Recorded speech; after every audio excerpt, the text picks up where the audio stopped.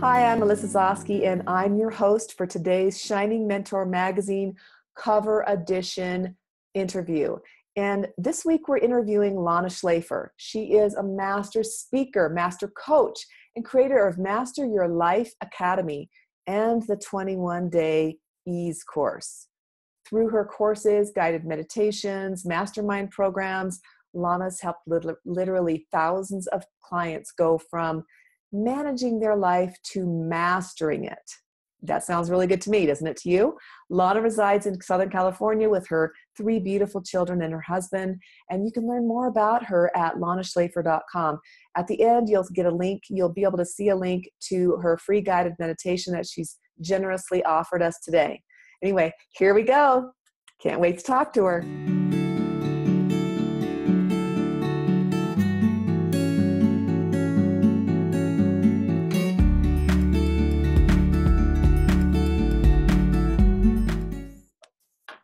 Hey, Lana, thanks so much for being here with Shining Mentor Magazine. I'm so excited to have you here. And, you know, I really appreciate you being on the cover. You've been somebody I've appreciated and followed for so long, and this is very exciting for us. Well, as I say, thank you for leading me. There are no followers, right? We're leaders among leaders. So I appreciate you and I appreciate being here. Oh, thank you.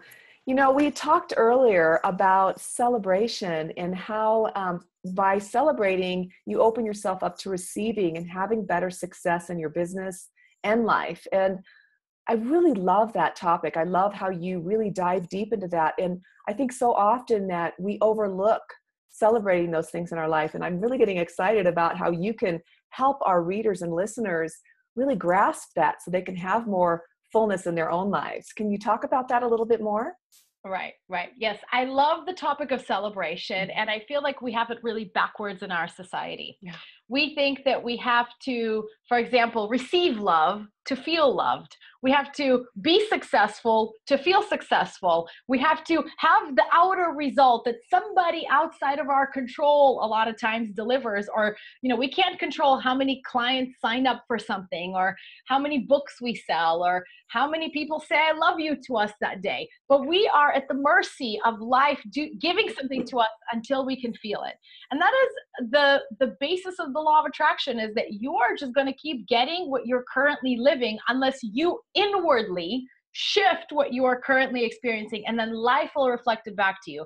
So celebration to me is appreciation in action. It's taking your gratitude practice outside of your 10 things I'm grateful for today and actually living it and putting your action where your mouth is, where your thoughts are, and in some way adding these elements into your life on a daily basis, so that there's a pre-celebration, there's a during celebration, and an after celebration. And I feel like pre-celebration is what people call visioning, right? Where they sort of allow themselves but I think there's a difference between calling it a visioning practice and a pre-celebration, because I'm thinking, I'm imagining myself already celebrating that thing I'm experiencing. I'm not just imagining the journey to it. I'm already signing books. I'm already tearing up as the participants in my programs are telling me how it's changed their lives. I'm already in that state of celebration. And by the time it fills me up to such a degree that everything that I create, that everything that I speak comes from that place, I almost don't care about the result. So as I'm in the process of actually receiving whatever results I receive, I'm celebrating having the experience, whatever is. So in other words, I'm not celebrating the success, the outer success. I'm celebrating that I get to enjoy this experience and be present, and I'm open to any gifts that it brings. And sometimes the failures or the mistakes bring more to celebrate, bring more clarity, bring more portals into self-love, bring more insights, bring more opportunities than I could have received from getting the expected results. And then the post-celebration is really the integration piece.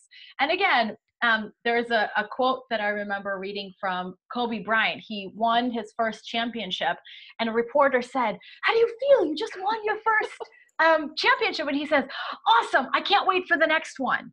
Like, he didn't even pause for a moment to like receive it. And in our society, we associate that drive and that passion and that hunger with like always wanting more, more, more. But I Right. believe that you can have the drive without needing to take away from the beautiful receiving of what you've Right. already created, of what you've already here. I've known so many entrepreneurs to create an amazing offering, Mhm. and maybe they only got half the people they wanted to sign up. So here they are spending weeks moping around and feeling miserable instead of Mhm. celebrating the people that have signed up. Talk Right. about a perspective shift. And that perspective shift will not only have a huge impact on how you feel in your daily life, one will be a life of feeling undeserving, unsatisfied, unaccomplished, miserable in some way. The other one feeling proud of yourself, feeling grateful for what's happening in your life, and feeling open to the opportunities. But it'll also have a huge impact on everybody around you, the program participants, the opportunities that flow into your life. I mean, it is a complete system. We have a complete toolkit in our life to be able to live from a place of gratitude, not just in rote mechanic way, but what I call in celebration. And Yeah. life will mirror it back to us, so that Yes. a simple interview that we're having could feel like a celebration, and you bring that energy to it and life reflects it back to you. 100%. I totally agree. You know, and you were saying earlier before we started the recording something about how people wait until everything, they wait till the end to celebrate instead of celebrating along the way. It's like, it reminds me of people, you know, that have these great businesses, but they never pause to celebrate the moment right now. And then you hear about people that finally retire and then they die a couple weeks later. I'm like, Right. it's not going to happen to me. Right. It's almost like we wait for that big bang to Yeah. celebrate. We Right. want the big, accomplishment, the big success. And so many people spend 99% of their days, 99% of their life waiting for this thing Oh my that by gosh. the time they get there, honestly, they have not had any practice appreciating and celebrating. So how great are they going to be at celebrating when they get there? They're going to be the Kobe Bryant. That's all they've practiced, is looking forward to the next Right. thing. So they're always, actually, Kobe Bryant's a great example, because notoriously he got a short temper. He was miserable. He was an amazing player. But the last few years, my husband's into basketball, so I know very little. But what he tells me is he's had this whole transformation. He started doing meditation and mindfulness practices. He's now retired while he could still be beating that horse to the ground. But he retired because he was able to pause and intuitively feel into what's most exciting and fulfilling and inspiring to him now. He retired at Wow. the peak of his game.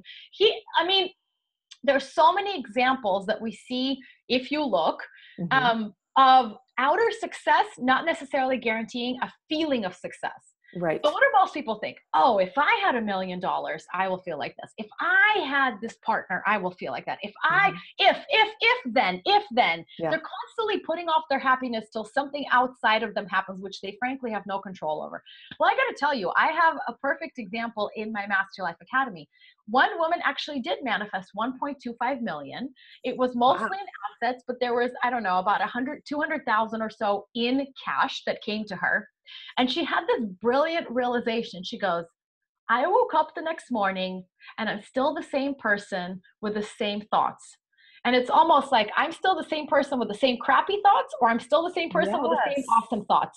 That she has already developed a practice of appreciating herself and celebrating herself and enjoying life each step of the way. Sometimes you have little celebrations, sometimes you have big ones, but it is a muscle that she's developed. So by the time that the money got there, it wasn't such a big deal. It was a wonderful thing. Yeah. Actually, we just passed Mother's Day recently, and I Yeah. had a conversation with a friend, because I said, I feel celebrated and appreciated as a mom and as a woman every day. Mhm. And that started with me feeling this for myself, so Yeah. that everybody around me could do the same. So she said, yeah, so why celebrate Mother's Day at all? Like my husband and I, we really don't. It's kind of a stupid holiday. And I was like, that just gives me an opportunity to reflect on how I've been celebrating it Yeah. all of this time, and all of the ways that it counted for me in the moment. The Yep. day before Mother's Day, I really needed a lot of integration, self-care time. And my husband took the kids for like 4 hours. And I told him, Wow. this is the greatest gift you give. You didn't wait the next day till Yeah. you had something planned. You gave it to me when it mattered. And Yeah. I gave myself permission to take it when it mattered.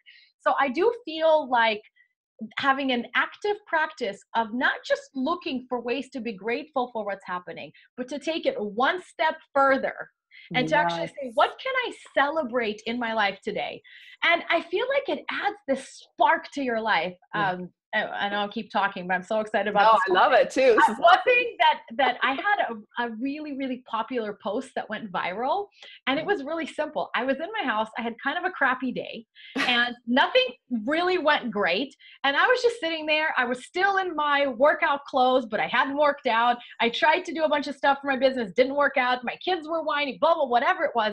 And I posted this post where I got a nice bottle of champagne and said, I'm opening this just because I want to be in a celebratory state. I have nothing to celebrate. If anything, today has gone completely off the rails, but I'm just going to stake a claim in life and say, life, even now. It went totally viral because people were so attracted to this idea of, not putting off, how many women save their best underwear and their undergarments for someday later? Or their best lipstick or their best perfume. Well, guess what? That day may not come. Yep. Or if it does come, you how much practice have you had really owning this as a fabric of your life, as your own imprint into your soul, right? And again, I feel like as a business owner, when you show up, if you're not at your A game, what's the point of doing it? Right. Really? What's the point of being mediocre? I feel like as entrepreneurs, you can really think of this act of celebration as a radical investment into your business and into yourself. I agree. I 100% agree. This is exciting. Just you talking about this makes me want to, all these thoughts start going through my mind. I'm like, okay, I'm going to do this, I'm going to do that. And I agree with you. Like the things that we have, my parents, I grew up with them, like saving their furniture, leaving the plastic on it, all this stuff. And I'm like, I use everything. I have everything out, my best. I wear my favorite jewelry all the time. Why not? And that it makes me feel good when I'm, when you do those things for yourself, you feel good. So it creates a better day every single day. And I agree with you. It's the one visual that I like to use is, let's say you're starting at the bottom of the mountain, right? Mm-hmm. What do you see at the bottom of the mountain? Well, all you see is the mountain in front of you. Right. You could turn around and see the flat, path there, but you really don't get much of a bird's eye view or any scenery. You're kind of, so what most people are doing, they're saying, when I get to the top of the mountain, I'm going to celebrate. So they keep their nose down. They keep their nose to the grindstone, just going to, but I feel like most of the enjoyment, some of the greatest views and experiences and vistas and magic and the birds flying by and the clouds being this way happen on your way there. You're totally right. And so what you're talking about is when you have your eyes open and you give yourself permission to do little acts of pleasure and feeling good, right? To put on your favorite earrings. I feel like that's taken in that scenery, what's available to you today. Right. And what happens is that life says, yes, I see this, I feel this, here's more. Here's more. Here's more. And this is when you talk about in manifestation or in law of attraction. Well, this is the biggest question I get. Lana, I get what you're saying. I want to feel XYZ. I want to feel worthy. I want to feel deserving. I want to feel loving. I want to feel successful, but I've never felt it. So how the hell am I supposed to start feeling it Good now? question. Yeah. Right? It's like, you want me to imagine it, but I've never lived it. I don't know anybody who lives it. A question for entrepreneurs would be, I want to, earn 6 figures or 7 figures and work less and have more free time, but nobody around me is doing that. I've never seen it. I don't believe it's possible. How the hell do I sit there and imagine it? Well, it is not my lived experience or my belief, right? Yeah, I want to know. It is the one step at a time. It is, what can you do today? That's why I created the 4-minute ease meditation that I'm sure you'll have a link to somewhere. It's like the 4 minutes that you are giving yourself today to feel an ease. And next day, it might grow to 5. And the next day, it might grow to 6. And that is that little by little movement forward that allows you to develop that muscle before, there's a story that Jerry Hicks used to tell that I love of the farmer and the calf. The farmer would lift the calf over the fence to the pasture every single day. And at the end of a year, he was lifting a full-grown bull. Holy moly. The same ease as he had been lifting the calf. Why? He did it every day, little by little. The calf got bigger, the farmer got stronger. right? So Wow. most people will look at someone like me and say, well, Anna, you must have been born lucky. You must have, you didn't live struggles. Sure, now you live in your mansion and blah, blah, blah, blah. And it's like, nah, I've been lifting the calf every day. I did not, even if I was born with this handed to me, this would have still had to be a practice. But I grew up in Siberia with nothing.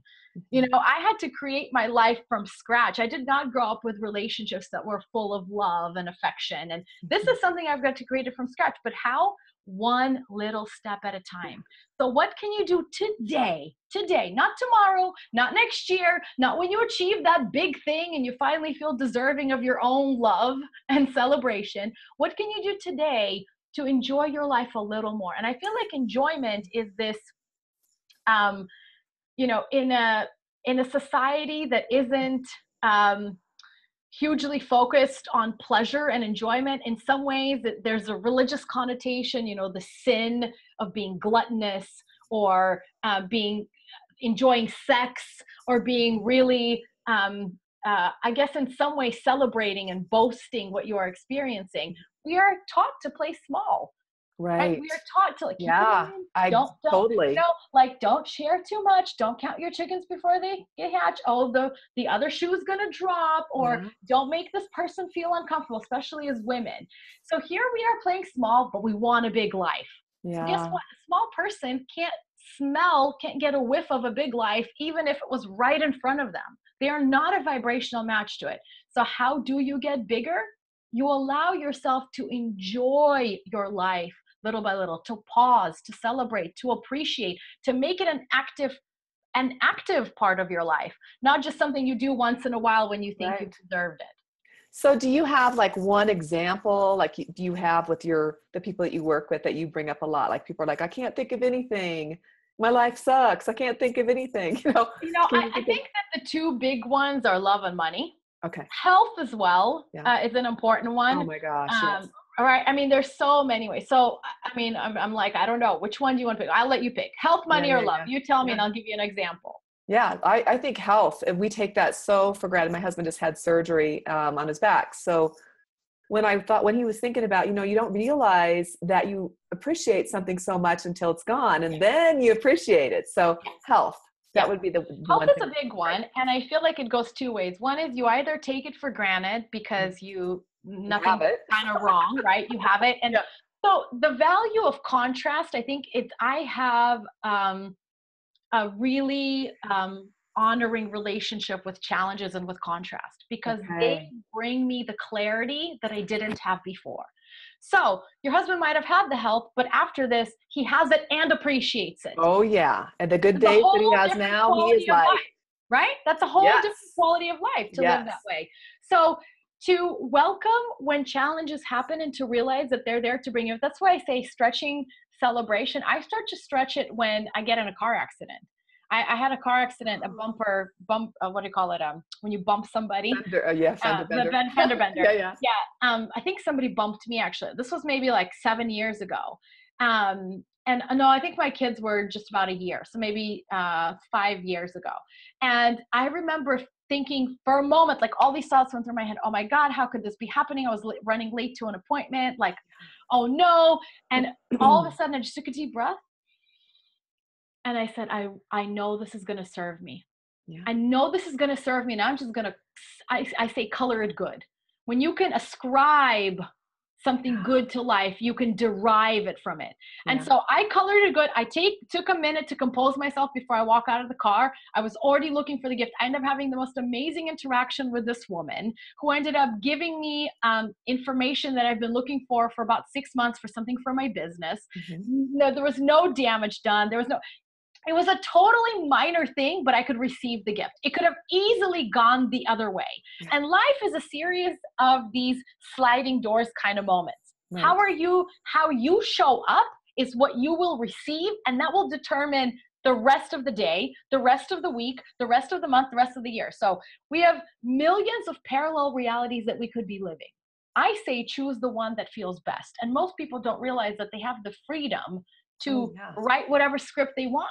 for Yes. what's happening in their life and to really choose how they approach a situation. Mm-hmm. So the freedom of choosing the perspective that feels best. So for health, where challenges happen is somebody with a chronic condition, right? Or some kind of pain. And at the moment when they're experiencing the most discomfort is when, of course, they're launching desires and saying, I want to feel good. Mm-hmm. But they are not a vibrational match to feeling good because they're riding old momentum that they didn't notice that got worse and worse and worse. How do you get to cancer? Years of pain. Yes. Yep. Years of emotional. How do you get to a heart attack? Years Yes. of emotional, right? It's just that we weren't sensitive enough to notice those Mm-hmm. signs along the way. So big bang happens, something awful happens. Yeah. You launch desires for something better, but at the same time, you are very clearly in the discomfort of the situation, right? So how do you feel into something that will take you out of it while you are so strongly experiencing it? And a lot of times people say, I can't even meditate. I can't even do anything because the pain in my body is so strong in that moment, for example. Well, this is when I say, listen, you're trying to lift a bull before you've lifted a calf for a year. I mean, really? Good luck. Nobody, not even the farmer, not even me, not even somebody who's been doing this for a long time could lift it if they hadn't been practicing it all along. Mm-hmm. So how can you feel a little better today? There it goes back to step one and step one and step one step at a time. How can you feel a little better? And a lot of times they'll say, well, I feel better when I am out at the beach. Okay, well, why don't you go to the beach? Oh, I can't go to the beach. I got too many things to do. I got too many priorities. And my question back to them is, well, how much? It's like, I don't have time to feel good. And my question to them is, how much time do you have to feel bad? Because that's what's going to happen. That's what's going to happen. You're just going to keep. So it's a matter of permission, giving ourselves permission to everybody knows at least one way that they could feel better right now. Yes. No, absolutely. Don't tell me you don't know. Yeah. It's just that you're not willing to give yourself permission because you have a bunch of shoulds. A lot of times it's prioritizing other things above your well-being. It's that delayed gratification. You think that if you do this, if you fulfill your kids' needs, your partner's needs, somebody else's, whatever you've committed to, Lana, I got to work to make money to da-da-da-da-da. And I'm like, yeah, but I promise you, when you're sitting in that hospital bed and you're not working anyway, you're going to look back and say, damn, I could have done some things different. And it wasn't worth it. All that other stuff was not worth it. I mean, right? Yes. And so I also feel like there's an opportunity to learn from other people's examples. Like I've had generally good health for most of my life. I've had some, with pregnancies and with births and all that, those have been my times of most like body discomfort, that I've had. And then I had surgery for mastitis, which actually is a really good example. I had this amazing twin home birth at, born 33 hours apart at home. It was an incredible feat in many ways of lifting a bull that I've been lifting the calf every day. So by the time it was time to birth twins at home with a midwife, I did it, and I did it gracefully and victoriously and beautifully. And there was a lot to celebrate every step of the way and there. But I actually reached a point where I had lifted too much. And as soon as the kids were out and I had to nurse them and take care of them, all of these survival instincts kicked in that I didn't even know I had. And I worked myself into the ground trying to nurse them and not giving them formula. And I was not sleeping. I mean, I completely burnt myself out to the point where there were lots of signs early on that I didn't listen. And I ended up with mastitis for the first time in my life in a hospital. And I had saved up all this milk that I want. See, I told myself the kids shouldn't need formula. I have the capacity in my body. I was overriding my ways to feel better by saying, but they need it. Somebody needs it. I'm a bad mom if I don't nurse my kids. This will overpower. But guess what? All of the milk that I had pumped and saved, by the time I was in the hospital, in 4 hours, they ran out of all the milk. And I ended up being in the hospital. I ended up being in the hospital for 4 days without seeing my 7-week-old newborns. Wow. Because they thought I had the strain resistant thing, and they were so little anyway. I didn't want them in the hospital. So I had been trying to avoid this big disaster, but anything that we resist persists. Right. So I had been, Michael Beckwith has this great saying that you are pushed by fear until you're pulled by a vision, or you're pushed by pain until you're pulled by a vision. And it is really an art to recognize, hey, I don't want to be feeling this anymore. There's got to be a better way. Let me feel into what the better way is and do it. Most of us have experienced some sort of contrast or pain to get us to the clarity, but most people stay in that even way beyond that expiration date and keep regurgitating and circulating and adding momentum to more pain instead of saying, what is the vision of what I want? Now, as soon as I was in that hospital, everything changed for me because I realized, what am I doing? I'm running myself into the ground. The kids need a sane mother, not to be nursed. They need me, my presence, my love. I was resenting them. I was repeating all these familial patterns that I didn't want to be repeating. So I feel like it was coming to that moment of truth of saying something's got to shift. And it was hard for me when we didn't have money to hire help. I for the first time in my life, received help from a friend, never borrowed money from a friend, never, like I had to really allow myself to receive a lot of support that was very humbling for someone like me. But it was because I was pulled by a vision. There's got to be an easier way, and I'm open to receiving it in any way that it comes. Yeah, that's awesome. I love it. So, this is like I went to celebrate your life at Scottsdale last fall. And this feels like I'm just listening to one of the conference speakers. You're amazing. So I love this celebration and how you're helping us to find that way to celebrating the moments. And I really appreciate that. Do you have something that you offer to help people, along with this, that would make it easier for them to find that sweet spot, that place where they can celebrate a little bit every day? I think you said you had some kind of meditation or something. Yeah, I have the 4-minute ease meditation, and the reason it's 4 minutes is because it's the shortest meditation that I could create. And I created it when my twins were so young that I could literally, I created it for myself originally. Then I went and recorded a professional version of it because there was nothing out there that I saw where I could close the door to the bathroom and have my 4 minutes. Everybody's got 4 minutes. Yes, I don't care who you are. Right. If Oprah and Richard Branson can make 5 minutes in their day, so can you. Yeah. And I feel like there's the Zen saying that if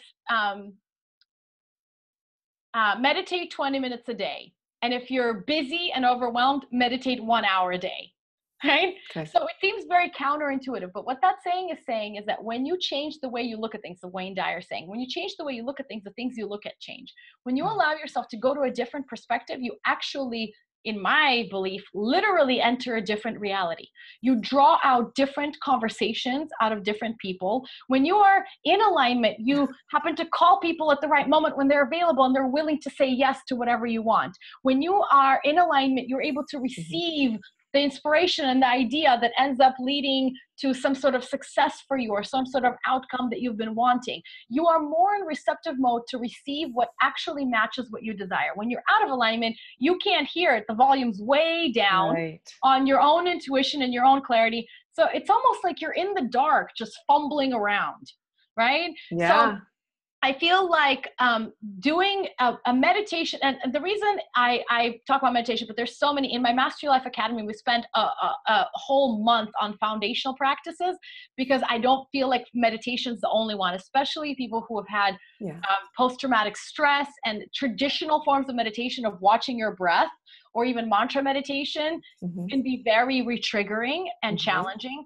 Right. So I create a meditation that's completely guided. I basically speak almost the whole time, which some people love, some people don't love, because and I'm guiding you towards these states.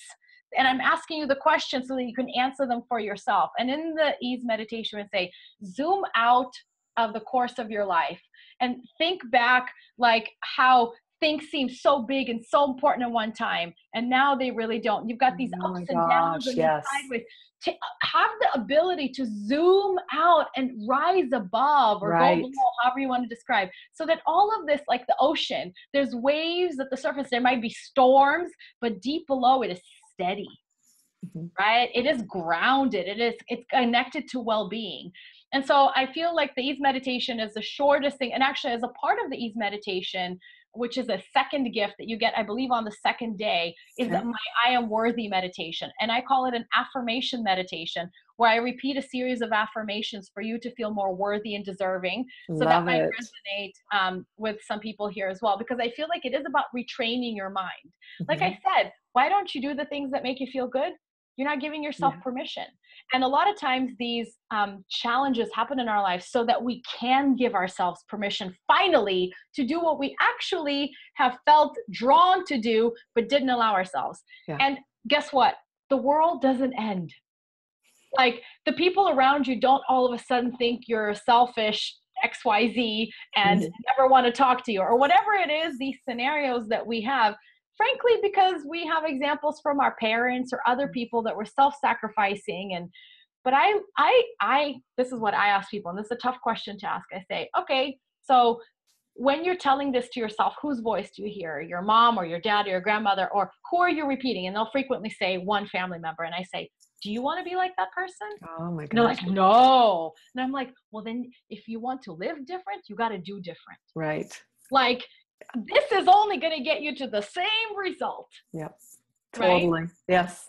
So yes, Oh. there's practices of, in the Master Your Life Academy, which is my signature big program. Mhm.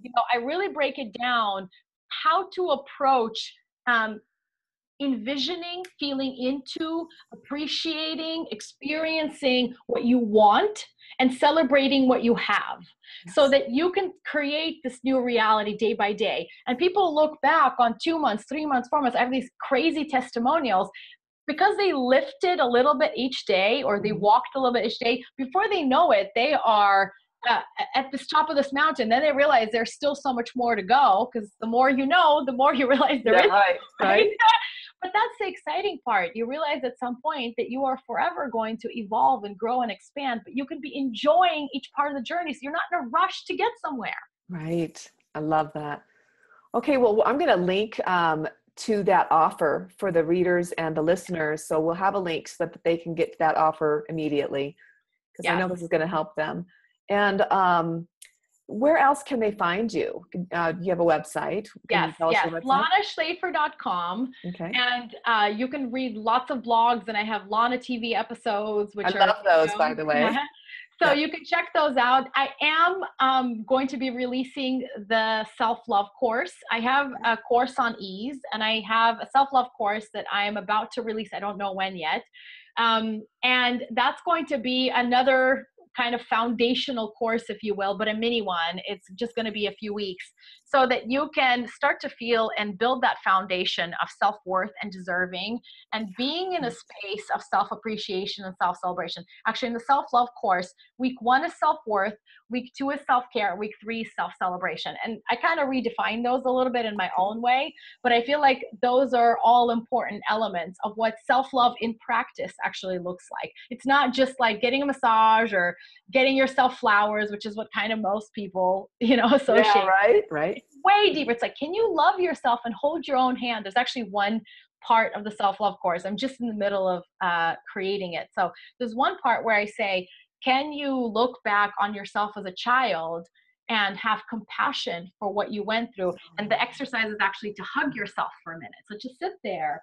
And if there's something tangible that starts to happen, let's do it right now for those people that are watching. Let's do it together, Melissa. Why don't you just hug yourself and imagine that you're hugging the little girl or the little boy inside of you, and you are just holding them, and you are, I want to cry every time I do this exercise. It's so meaningful, just comforting your own self and saying things like, it's all right. And I've got you. I've got you. Like something so simple, like I am here with you. That to me is a big part. Can you be with yourself when it is challenging? Anybody can be with themselves when it's all shiny and happy. But can you hold your own hand in the middle of you feeling that you done something wrong, or something has gone wrong, or somebody's hurt you? Why do people feel abandoned? Because they've abandoned themselves. Right. And that person just triggered that abandonment that they've already abandoned the child within, and somebody else comes and does it, it's a lot harder to ignore it at that point, right? So again, I feel like any area of life that matters to you, life is waiting for your command. It is saying, you set the tone, I will deliver it to you with manifestations. Most people are saying, give me the manifestation, then I'll feel it. Give me the $1 million, I'll feel wealthy. Give me the lover, I'll feel loved. Give me whatever, I'll feel successful. When life is waiting for your command, it's not the other way around. It's like looking at the mirror and frowning and expecting it to smile back at you. That is not the way a mirror works. Right. It is going to mirror back to you whatever you're doing. Exactly. So, oh my gosh, that's such a great way to say it. It's amazing. So to give yourself permission to actually set the tone for your day, for your life, that's kind of what all my work's about. Oh, thank you so much for, helping us all just see this more clearly, see that mirror. Thank you. So everybody, please visit Lana Shlafer. I love you. It's like lanashlafer.com, right? Yes, lanashlafer.com. You are amazing. Thank you so much for being on this show. We really appreciate it. And I cannot wait to see your cover photo. You are beautiful. It's my first cover. Oh, really? Yeah, I think so. I'm honored. That's great. Like, really? I would have thought you would have been on many of them because you were just an amazing. No, I've been published, but never on the cover. So this is exciting for me. This is definitely something I'm pre-celebrating. I'll be celebrating. I will be announcing it everywhere and post-celebrating. I'm going to stretch this out for like the next 2 months. Yay. I love it. Oh my gosh. Well, thanks so much. That really makes my day too. And I will talk to you again soon. Okay. Take care.